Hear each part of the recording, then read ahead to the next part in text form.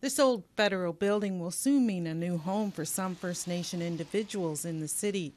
For the developer, Rick Summers, it's been a whirlwind project. We bid on the project, we closed last December, and we expect to have occupancy this December. And basically within 12 months, we got a permit, we did the demolition, and we've built it out. And as you can see, there's the entire third floor is essentially done, just some finishing touches. And then the second floor will be done soon. It's a development partnership between the Mohawks of the Bay of Quinte, Garden River First Nation, Missinaibi Cree First Nation, and Summers and Company.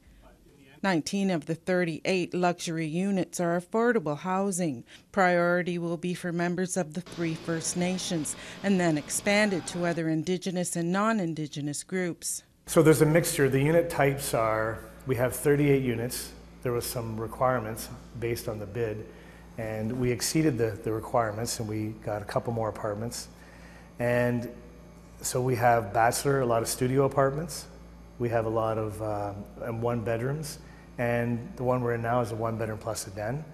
And so for the most part, it's studios and 1-bedrooms, 1-bedroom, a den, like a 2-bedroom.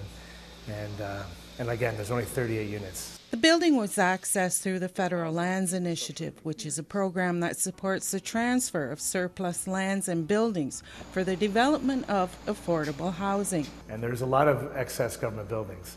So we thought it's a good decision and very good to there's a big political thing going on right now. They're talking about all the excess federal buildings. So we think it's good as developers, and seeing it's a natural, logical solution to a serious problem. Frank Horn is the Director of Indigenous Partnerships with Summers and Company.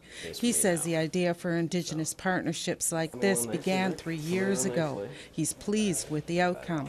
I'm hopeful that the partnership and the City of Belleville and all the partners at the table are as excited as I am.